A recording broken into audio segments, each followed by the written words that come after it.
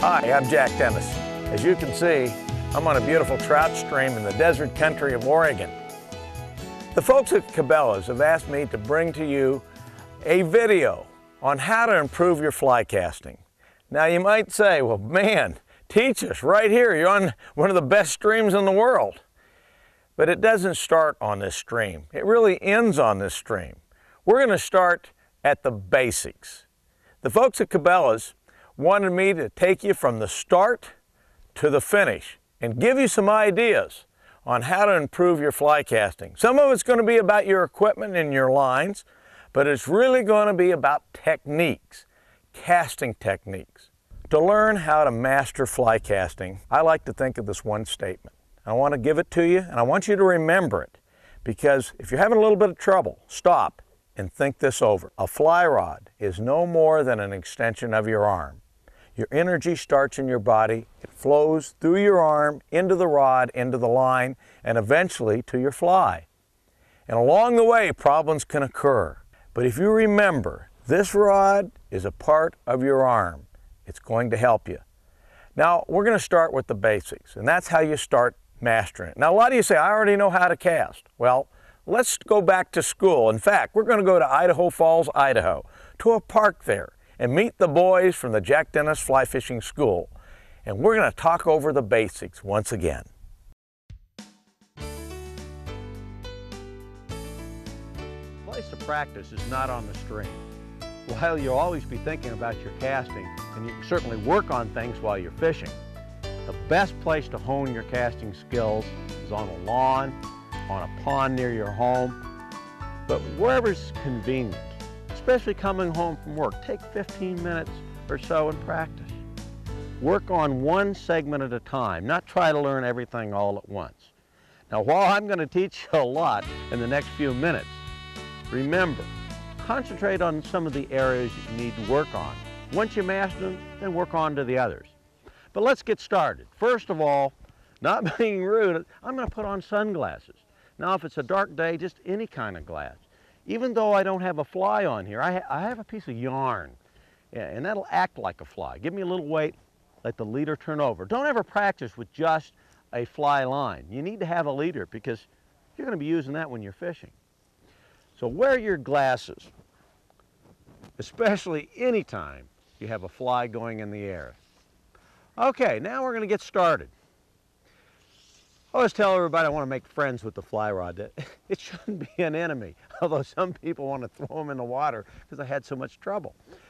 Getting back to what we said before, it's an extension of your arm, and we're about to work on that aspect. First of all, when we start out, we have to get the line moving.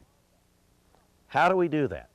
Well, we bring our arm back up. Well, I watch a lot of people bring it back up. It's kind of look like a lame duck flying out there. I mean, they get real ginger about that. Now, I've seen this a lot on beginners, and they get it up like this, and they go like that, and you hear that snap. They really got that forward cast. But what we're going to do is what we call a back cast. We all know that. We've all had the basic lessons, back cast. But I prefer to call it acceleration. We want to get it moving. Some of you need to get the line moving. You got to get it accelerated. And some of the keys to a good forward cast start with a good back cast. A good back cast, good acceleration. Get it moving, get some authority. Don't be afraid of that rod. A nice grip on the rod, a good acceleration. I sometimes wonder if is there a point where you have too much acceleration? Don't often see that. Okay, now we start to accelerate, we have another problem. I see this from a lot of people. Boy, they really want to, they're just making the rod go back and forth. And you know these graphite rods are so good. They make so much line speed that if you get the line waving up and down, eventually you'll get it out. The problem with that is we have a fly on the end with the hook. And eventually it never catches up to the line and snap, it either comes off, it either catches your friend behind you, your own ear, or you lose it. What do we got to do to stop that? We got to develop a stroke. Hey, yes. You heard it was a cast? No, it's a casting stroke. Yeah. Think of it that way. Stroke, like a tennis stroke, golf stroke. You know, there's a lot of this casting's like golf. And if you've played golf before, some of the same teaching techniques we're going to use here. Okay, so let's start off. Let's start off right now with a short stroke. A short stroke. Why? We want to make a short cast. Right now I have enough line out to probably catch most of the fish that you'll encounter. 25 foot of line. Okay, so what we want to do is bring this stroke up. Okay, now the stroke, if we were in a clock, and we hear a lot about that, and I know when you had your basic lesson, you heard the 10 to 2, river runs through it, the guy said it's a 4-beat count and all that. But let's really get reality here. What we want this rod to do is flex. Oh yeah, you remember the action? It's got to flex. Yeah, it's got to flex. We've got to hold on to the reel seat here. And you can see what the rod does. You can feel the energy go up your arm into it. Feel that energy in that rod. Feel it. Visualize it. The Zen of life casting is coming on here. We're now into our exercise. I call it casting exercise. And something that I've worked out over the years of teaching casting for a long time. Would you believe 50 years of I do believe casting? it. Not teaching it, but 45 years of teaching it, 50 plus years of casting. I think that things like sports need to be taught in sections. And so the first section that you worked on was the casting stroke. You know, getting a good casting stroke so you don't have, you know, you did such a great job of teaching it. Now we're going to hammer that into the people by practice, practice, practice, which Andy said. Exactly. So here we go. What we're going to do is tuck this arm, tighten it up, and do what we call a short, accurate cast. But what we're going to do is start feeling the rod tip. As we pull down on it, we feel the rod tip unfold. And we practice not going back as far, doing everything that you showed us in that first stroke. And we do it over and over again, but we don't do it too long. I think you mentioned, what, 15 minutes is all you want to really practice? That's a good amount of time if you can set aside that per day to really hone your skills. Yeah, I think if you get too much, you can also put in bad habits too. Absolutely. But so what we're going to do is work on this, going up and down and practicing. And what you're developing is something you said earlier, rhythm, right? The rhythm of a cast. And it comes into play when we talk about that false cast, developing a rhythm.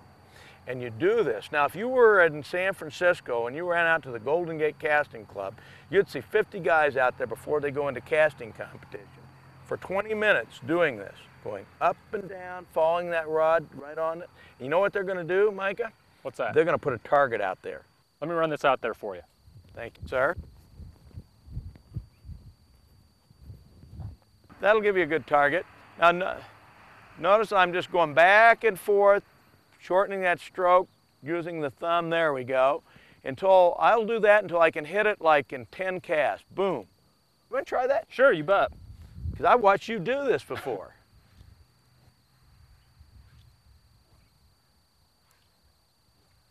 Boo, look at that. Now look what happens if you break your wrist. I want you to break your wrist. Whoa, what, the loop's gone, the line's hitting. Now I want you to tighten that up, do that stroke just right. Now what you want to do is not get to the habit, folks out there, of going like that and trying to force that down to come here. What you want to do is lock that wrist and accurate. Look at that, look at the difference. He's hitting it every time. So what do you think of this? You can just pay me some money now or later for this nice, great tip. I'll get you later, Jack. Oh, okay. You know, the next exercise we're going to do is feeling the cast. You know, you're from Asia, right? You were born in Asia? Yep, I was born in Vietnam, Jack. But you learned to fly fish here. I sure did. Where you live. But you heard of Zen over there, didn't you? It's about mastery. It's about mastery. But this is about feeling your way rather than visual. The samurai swordsmen did it closing their eyes. They could do everything automatic. So what we're going to do is learn to feel the cast. We're going to learn to hold the rod up, feel the strokes, feel the line go and the energy. Now I grab this rod. I'm going to show you how you do this. Okay. Now right here, this energy is going to go through this rod. And you're going to feel this energy all the way to the tip. And you know, you had a great tip about, you know, keeping your rod in. And this is a great place to bring out the bandana. But we're going to show you another way to feel it, because you need to feel that butt move. And that's a hard thing for people to understand, is this butt has to flex. And the only way this butt flexes So the energy goes as if you come to a stop. So you put your 2 fingers right there. Now we're going to bring that up and come to a stop. Okay, with authority, just like you're making a cast. Okay. Now the first thing is you're going to close your eyes because you're going to concentrate and have that Zen work for you. We're going to concentrate on feeling the energy flow up to the tip of the rod. Very good. Feel it again. Come to a stop. Now, you know when you feel that energy go into the tip, what do you want to do? You want to change direction. That's right. So let's go ahead and do that. So when you feel that energy hit the tip, your line is going to be parallel to the ground. It's teaching you rhythm, it's teaching you timing. Again, stop. Come up to and come and stop. Now, I don't want you to stop. I want you just to wave the rod. Okay. Just like a lot of your students do when they first start. What do you feel? Not much. Do you feel any energy going anywhere? You really don't. So this is a way to feel your back cast. What you need is to be out there, close your eyes, come to a stop. Just till you feel that stop and that flex of the rod. What that flex is going to do is throw that line behind us. And then as you come forward, this can play into effect because you can try different places. If you put the energy in too quick, you're going to feel the energy go up the rod and stop. Try that. See, look at it. Just feel how it just stopped right in the middle of the rod. Sure did. Now let's make a full cast where you're adding more power. What you're trying to do is get that wump that we were talking about, adding more energy towards lowering the cast. You got it. Whoa, look at that. I mean, for people who have never made a really good forward cast, this will let them know how it feels. Let's try it again. Add more power lower in the cast. Look how that shoots out. Now add it and take a stop. You just try this, folks. Do different casts, and you'll feel where the energy is, and you'll really feel your way through. You don't even have to go to San Francisco or to Asia. You'll be able to get the Zen of fly fishing right here, the Zen of the cast. And this is the way that I teach it to feel. And it's a great exercise, actually 2-part exercise, back cast and the forward cast that you beautifully showed us at the start. One of the other things too is you're breaking your wrist. You really feel that if you take that away now, close your eyes and feel what happens when you break your wrist. You feel really nothing going through the rod. You're just using leverage. And you know this rod, if you move it up and down like that, it'll still get line out. Exactly. But it won't get line out accurately or against any kind of breeze. It's really tough to feel. Tough to feel. So the feeling is what this is all about, this exercise. You know, with this accuracy cast, the other way is to get a little bit more distance and add one false cast in. And what I do is I just take a few more steps back, keep the same amount of line out, and then take a few steps back here.